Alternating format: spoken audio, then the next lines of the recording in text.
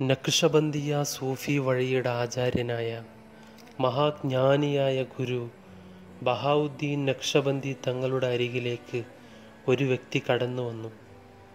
അയാൾ പറഞ്ഞു, ഞാൻ എൻ്റെ ജീവിതത്തിൽ ഒരു ഗുരുവിൽ നിന്നും മറ്റൊരു ഗുരുവിലേക്ക് സഞ്ചരിച്ചു കൊണ്ടേയിരിക്കുകയാണ്.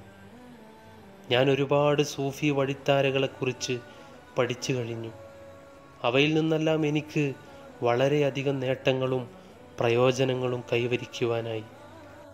ഇനി എനിക്കുള്ള ആഗ്രഹം നിങ്ങളുടെ ശിഷ്യത്വം ലഭിക്കുക എന്നതാണ്. നിങ്ങളുടെ അനുചരന്മാരുടെ കൂട്ടത്തിൽപ്പെട്ട ഒരാളാവണം എനിക്ക്.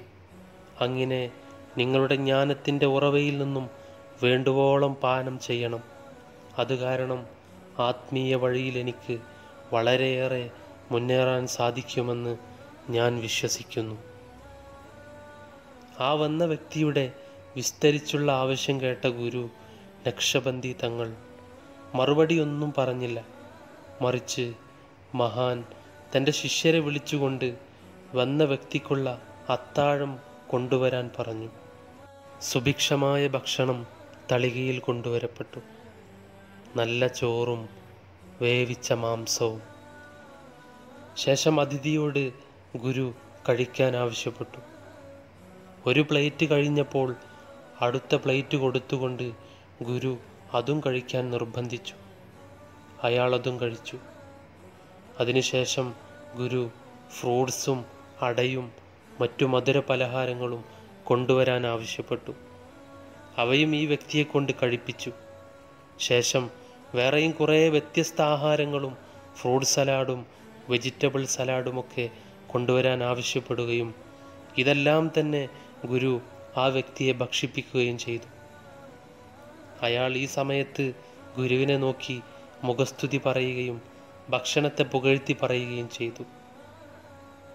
ഈ വ്യക്തി ഓരോ ഉരുളകൾ വിഴുങ്ങുമ്പോഴും ഗുരു ബഹാവുദ്ദീൻ തങ്ങൾ തൻ്റെ സന്തോഷം അയാളെ എങ്ങനെ അറിയിച്ചു കൊണ്ടേയിരുന്നു. അങ്ങനെ അല്പസമയം കഴിഞ്ഞപ്പോൾ ഈ വ്യക്തിയുടെ തീറ്റയുടെ വേഗത കുറയാൻ തുടങ്ങി. കാരണം വയറ് നല്ലവണ്ണം നിറഞ്ഞു തുടങ്ങിയിരിക്കുന്നു. അയാൾ വയറ് നിറഞ്ഞ പോലെയുള്ള മുഖഭാവങ്ങളൊക്കെ വരുത്തിയെങ്കിലും ഗുരു വീണ്ടും വീണ്ടും ഭക്ഷണം വിളമ്പിക്കൊടുത്തുകൊണ്ടേയിരുന്നു. അങ്ങനെ അയാൾ സാവധാനം കഴിക്കാൻ തുടങ്ങിയപ്പോൾ ഗുരുവിൻ്റെ മുഖം വാടാൻ തുടങ്ങി. ആ മുഖത്തെ സന്തോഷം കെടാൻ തുടങ്ങി.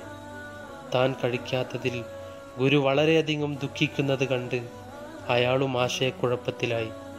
ഗുരുവിൻ്റെ അസന്തുഷ്ടി നീക്കാനായി ആ വ്യക്തി വീണ്ടും ഒരു വിഹിതം കൂടി കഷ്ടിച്ചു കഴിച്ചു. അങ്ങനെ ഇനിയൊരൽപ്പം പോലും കഴിക്കാനാവില്ല എന്ന അവസ്ഥയിലെത്തിയപ്പോൾ അയാൾ അസ്വസ്ഥനായി തൻ്റെ അരികിലുള്ള തലയിണയിലേക്ക് ചാരിയിരുന്നു പോയി. അതുവരെ ഒരു ഉപദേശവും നൽകാതിരുന്ന ഗുരു ബഹാവുദ്ദീൻ തങ്ങൾ പറഞ്ഞു, മോനെ, നീ എന്നെ കാണുവാനായി വന്നപ്പോൾ നിന്റെ അവസ്ഥ ഇതുപോലെയായിരുന്നു.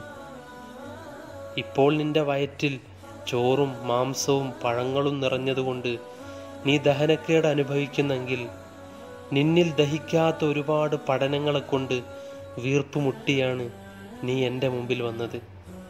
നീ അസ്വസ്ഥനായിരുന്നു. നിന്നിലുള്ള ആത്മീയമായ അസ്വസ്ഥതയാണ് പുതിയ പുതിയ അറിവുകളിലേക്കുള്ള തീക്ഷ്ണമായ ആഗ്രഹമായി ഒരു വിശപ്പായി നിനക്കനുഭവപ്പെട്ടത്. എന്നാൽ നിന്റെ ദാരുണമായ അവസ്ഥ എന്തെന്നാൽ ദഹനക്കുറവാണ്, അല്ലെങ്കിൽ ദഹനക്കേടാണ്. നീ പഠിച്ചതൊന്നും നിന്നിൽ ദഹിക്കാത്ത ഒരവസ്ഥ. നിനക്ക് ഞാൻ ജ്ഞാനം പകരാം, പക്ഷേ ഒരു നിബന്ധനയുണ്ട്. ഞാൻ പറയുന്നതെല്ലാം അനുസരിച്ച് നീ പഠിക്കുന്നതെല്ലാം നിന്നിൽ ദഹിക്കുന്നത് വരെ നീ എൻ്റെ കൂടെ കഴിയണമെന്ന് മാത്രം. എൻ്റെ അരികിൽ നിന്ന് നീ പഠിക്കാൻ പോകുന്ന കാര്യങ്ങൾ നീ മുമ്പേ പഠിച്ചതായിരിക്കാം. അവ നിനക്ക് പുതുമയൊന്നും നൽകില്ല, മറിച്ച് അവ പൂർണ്ണമായും ദഹിച്ച് നിന്നിലവ പോഷകമായി പരിണമിക്കും. മുമ്പ് നീ പഠിച്ച കാര്യങ്ങളൊന്നും നിന്നിൽ ദഹിക്കാത്തതുകൊണ്ടാണ് നിനക്ക് ഭാരവും തലക്കനവും അനുഭവപ്പെട്ടത്. ഇനി ഞാൻ നിനക്ക് പോഷകാഹാരങ്ങളാണ് നൽകുന്നത്, അല്ലാതെ ഭാരം കൂടുവാനുള്ള ഭക്ഷണമല്ല. ഗുരുവിൻ്റെ ഈ വാക്കുകൾ കേട്ട് നല്ല ഉദ്ദേശത്തോടുകൂടെ വന്ന ആ വ്യക്തി എല്ലാം സമ്മതിച്ചു. പിന്നീട് ദശാബ്ദങ്ങൾക്ക് ശേഷം ആ വ്യക്തി തൻ്റെ ശിഷ്യർക്കായി പറഞ്ഞു കൊടുത്തതാണ് ഈ കഥ. ആ വ്യക്തി ആരാണെന്നറിയോ? ലോകപ്രസിദ്ധനായ സൂഫി ഗുരുവായിരുന്ന ഖലീൽ അഷ്റഫ് സാദ തങ്ങളായിരുന്നു അദ്ദേഹം.